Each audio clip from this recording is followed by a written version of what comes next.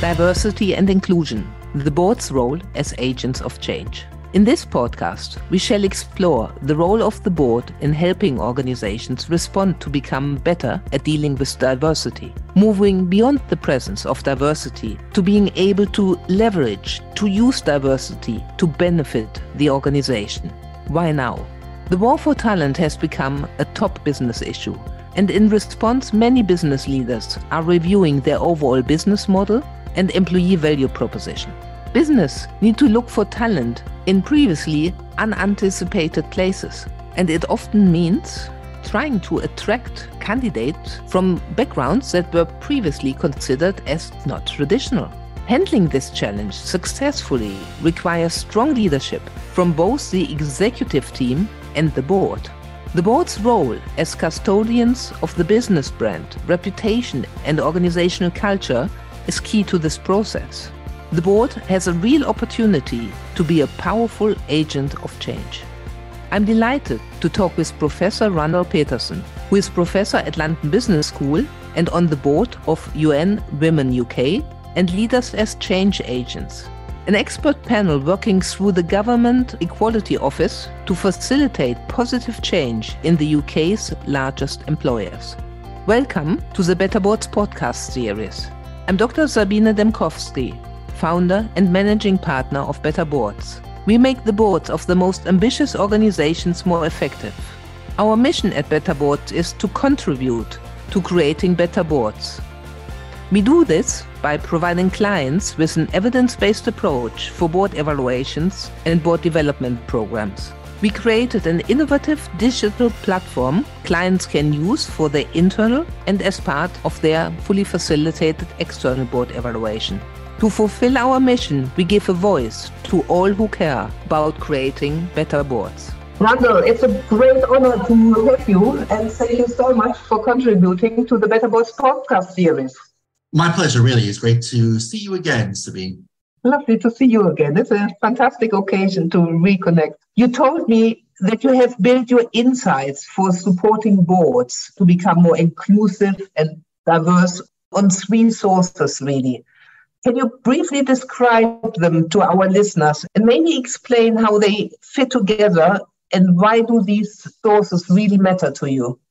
Yeah, thank you. So the first one was really some research I did for the Financial Reporting Council here in the UK. Now, what we're looking at is broadly applicable, and we've looked at other research and other data that's very consistent in other jurisdictions. But we looked at the idea that boards have become more diverse over the last 25 years. What difference does that make? Do they change? And we got to interview in depth over 100 directors and company secretaries about what's going on in their boardroom, how they interact with each other. We had multiple perspectives, so usually 2 or 3 per board. Make sure we weren't getting just one person's perspective. And I'm really excited. It's rare to get those kind of data across a wide variety of organizations, that are, significant players. The second one was really writing my book. I wrote this book about disaster in the boardroom, which documents 300 years of boardroom mistakes. It's not just companies come and go. That's capitalism. It's companies that have made outrageously bad decisions. And were there any patterns in that? We've got examples going back over 300 years, and we identified 6 different distinct trajectories through which boards fail, right? Really bad decisions. And then I've been involved with this Leaders as Change Agents, which is an expert panel on diversity. I worked with some of our MBAs and setting up this idea of, instead of focusing on, what would be different, instead of focusing on what boards do wrong, right? You need unconscious bias training. If we instead said, okay, we understand some of that may be happening, but here's how to get it right, something different. And I think we really do see something different. And all 3 of these come together as a way of saying, look, we know something about what goes wrong. There's a parallel track over here about what to do and do it really well. And how does that impact the interaction in the boardroom over the last couple of decades? Fascinating. What are, from all of this, probably we could talk for hours, but what are for you really the most important messages for directors coming out of all this work and the research? Yeah, thank you. Yeah, I've spent the last couple of years really embedded in all this. And there are some, I think, really important messages for directors, company secretaries, no matter where you're working. That is that although diversity can benefit your business, there's no guarantee that it will unless you do the inclusion work, the engagement, the really embracing it, which is hard to do. So just doing the kind of adding diverse voices to the mix is not enough. Okay, that's big ones. You have to actually do the rest of the work. And that's why then that whole, it's diversity and inclusion these days, right? It's, people are really focusing on that. And our data show that really strongly. The second one is really about diversity well managed leads to tangible changes in culture. How we interact changes with a truly diverse board because we do the inclusion work, which means we have a more collaborative, inclusive way of working. And that actually has some very direct benefits to outcomes and performance for boards, not least of which we find in the one study that it means fewer shareholder revolts, which ultimately, over time means a company increases in value more. There is a direct line into performance, but it's not as direct as put diverse people in the room and it's going to somehow change everything. You really have to do the background work to it. That much of the effort in this space is too focused on making boards feel bad. Here, let us hold your hand. Let's help you get this right. And we're all terrified to make a mistake. Oh my God, what if I say the wrong thing in a meeting? Will that director of color come down on me? And so we feel it as individual directors, and we also feel it more collectively as a board. Oh my God, this is happening out there in the world. And it almost feels like if we get this wrong, it's somehow a threat to us. And in most cases, if you make an honest mistake, there's forgiveness in there. And in fact, if you focus instead on what can we do to get it right here, you're much more likely to actually get it right than the fear of what you're getting wrong. And then the last one, which I kind of knew, but is really confirmed, is most directors get little to no support, training, education to being a director. And that's the role of a podcast series like this, is to what are the issues? What are the things you should be thinking about? What matters here? And enough of it. Way too often we just assume you bet in exactly what you're doing as a director, but do you? It's a very different role. And I wish we had better education for directors, not as in a kind of you need education mode. Here's what people are talking about. Here's what best practice looks like. I want to encourage you to be the best director you can be. No, I can wholeheartedly confirm what you're saying there, Randall. I see this all the time. And I think you made a hugely important point. So much discussion about diversity. And yes, we have now the term diversity and inclusion, but in practice, I actually see few examples of good inclusion initiatives. Yeah, way too few. There are some out there, though. And there are there's a group of companies out there, a group of organizations that do this well. And if you really seek it out, you can't just do it from a photo is the problem. Because just because the photo looks nice and looks diverse does not mean they get it. You also have to have information on turnover. Because if you get diversity right, turnover remains low. If you get diversity wrong, you may continuously be appointing diverse directors, but they come and they go fairly quickly. It becomes a bit of a conveyor belt of people on and off. So it looks nice on a photo, doesn't look, and I wrote an HBR article on this, looks nice on the photo, but that isn't actually what we're talking about here. Sorry, it's now a slight detour, but what actually makes a good inclusion initiatives? Maybe just 2-3 practical tips as we were just talking about it? Yeah, so this is part of what that work I did with our MBAs started out, and they give a number of what I think are very good tips. And the importance of work-life balance and actually talking about it. Everybody's going to have a different work-life balance that works for them, given their own circumstances. And everybody needs to work their 40 hours, of course, or their, whatever their contract says. But outside of that, are they willing to trade off weekend work or not? Maybe because of their family, they will or they won't. But the important thing is that we talk about it with our people. What is it? What kind of work-life balance is going to work for you and work for the company, and work for us in this group? We don't talk about that nearly as much as we should. Basic issues of fairness and transparency are important, but maybe not for the reasons everybody, sometimes thinks that they are.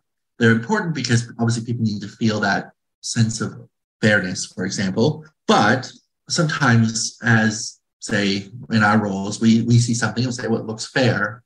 The thing is, if other people think it isn't fair, whether it is or whether it isn't is kind of irrelevant. In the issues of fairness, it's all in perception, not in a hard reality. So that makes it tricky to get it right so that everybody or most everybody feels like it's truly kind of fair.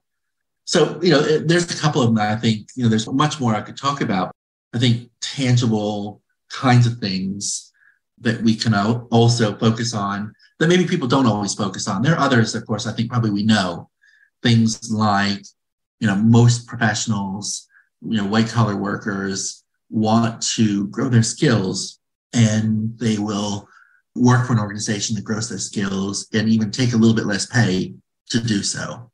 We've already talked about diversity, equity, and inclusion. Equity is the fairness, inclusion, do those voices really have any impact? Do they feel psychological safety to say what they really think? And does anybody respond to them in a meaningful way? So again, some of this we already know. Some of it I think is kind of more interesting and things we should be talking about, like work-life balance. Okay, I think you've done all this research and decades of research in these areas. Were there any findings that you found really surprising? Certainly really surprising in the moment. And now, of course, I got it, but at the time they were really surprising. That is, first of all, that the business case for diversity, which is if you diversify, you're going to get a better outcome, is actually wrong. I mean, it's not, and not only is it not correct, it actually does some damage. Because, when you diversify and now you've got women in the workplace in senior position, it's like, okay, show me the money. Putting a spotlight on people who are different in these important roles actually brings out, again, like anytime you're in the spotlight, you're like, it feels a bit threatening. So it can actually diminish the performance of your newly diverse management team. So you need to rethink this. Stop saying that diversity is going to get you a better outcome and start saying something subtly different, which is diversity well managed, right? Or I like this one even better. To be world-class, you have to be diverse. Because what we find in terms of the research is that more diverse groups produce more diverse outcomes. The very best groups are highly diverse, and so are the worst ones. And it's all in height if you can manage this inclusion process. If you can, you're going to get a big outcome, big positive outcome. If you can't, you're going to crash. So the thing that is true is if you want to be the best of the best, you have to be diverse. That is not even a discussion.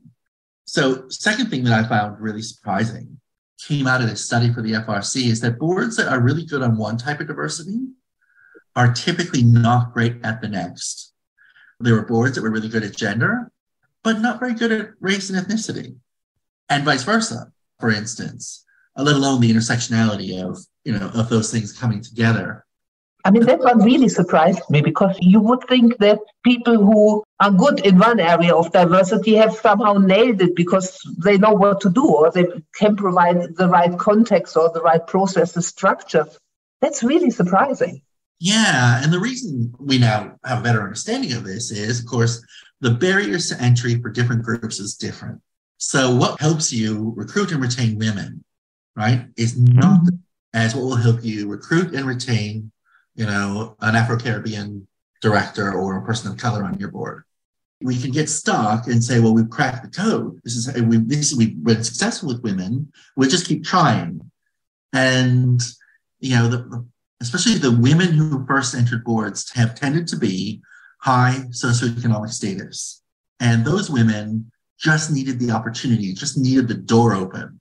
Because once the door was open, they go to the same undergraduate universities. They know everybody on the board and they know what the social rules are. So if you just open the door and let us in, we will show you we can adapt and contribute. And they have, and they've done that really well. So I now just open the door, to someone else, different ethnicity. And the problem is that their social rules, my social rules are different. Things they say just don't seem to hit. And they're struggling to understand what's going on All of our shorthand cultural language doesn't work for them, or they struggle with it. And so we just don't connect. So best boards figure out that each type of diversity requires a little bit different journey to be successful in. Great insight. The next one was really about the directors we spoke to, focused mostly on the diversity we don't see. Lived experience, neurodiversity, that kind of stuff, functional background. And of course, most of the population, the stakeholders and the regulators are talking about demographic diversity. Really important point here, don't just use the word diversity, define it for people. What kind of diversity are you focused on? What do you mean when you say diversity? Because we can talk past each other really easily. Yeah, I think that's probably good. I might even repeat, though, this one about how little instruction, education, help there is for people taking on these really important roles as directors, in business. Boards, people like us, me in education, you doing, your Better Boards work, all need to get better at finding ways to help and support people be great directors. Fantastic. Brilliant insights. Now, our listeners always love really actionable items, something they hear and something they can really put into practice.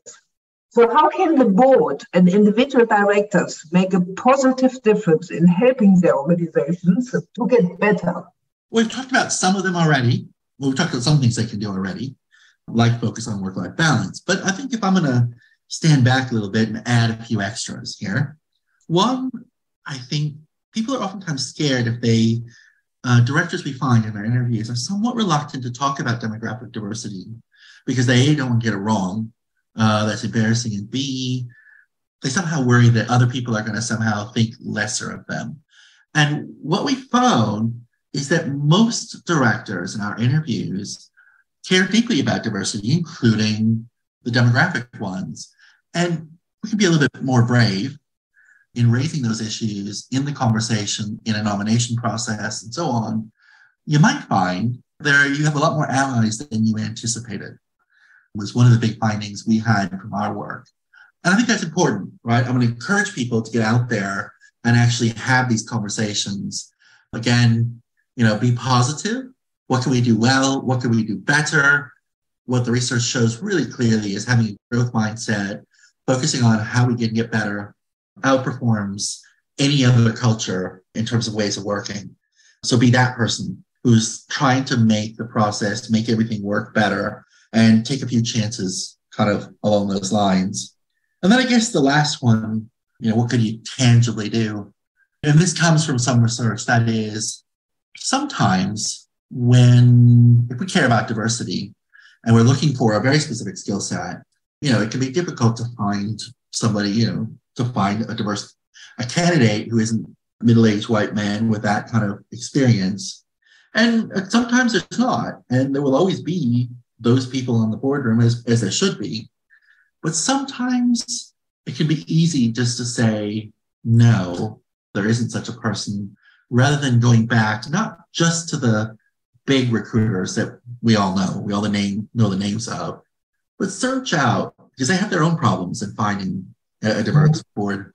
Search out some of the smaller search firms that kind of specialize in this area. And what you might find is there's a whole pool of people out there who are not overcommitted, who are very qualified, who would make great directors. Fantastic. Lots of pearls of wisdom in here. Now, what are the top 3 things for you our listeners shall take away from this podcast? Most important 3 things here for me are, number 1, the importance of being willing and able to be an advocate for diversity. What we find is that there are a lot more allies around the table than we typically anticipate in this space. And so if you take a little risk, you'll probably find more support than you expected around making your board more diverse. Number 2, every single director has a role to play and can play a role in creating this culture, which is one of kind of learning and growth. How do we get better? Instead of focusing on what we do wrong, let's focus on what we can improve, and you'll get a better outcome at the organizational level. So, and the third one was really when you're trying to identify a diverse set of directors, it can be really frustrating to find what you're looking for, to have that important skill set, the right type of experiences and the right skill set. And it's hard work in order to do that. Fantastic, Randall. Thank you ever so much for contributing to the Better Boards podcast series. Well, you're welcome. It's a real pleasure to do this. How can we help you and your board? Do you want to learn more about the work we do at Better Boards? We at Better Boards are always delighted to hear from you. You can best reach us at info@better-boards.com. Thank you for listening.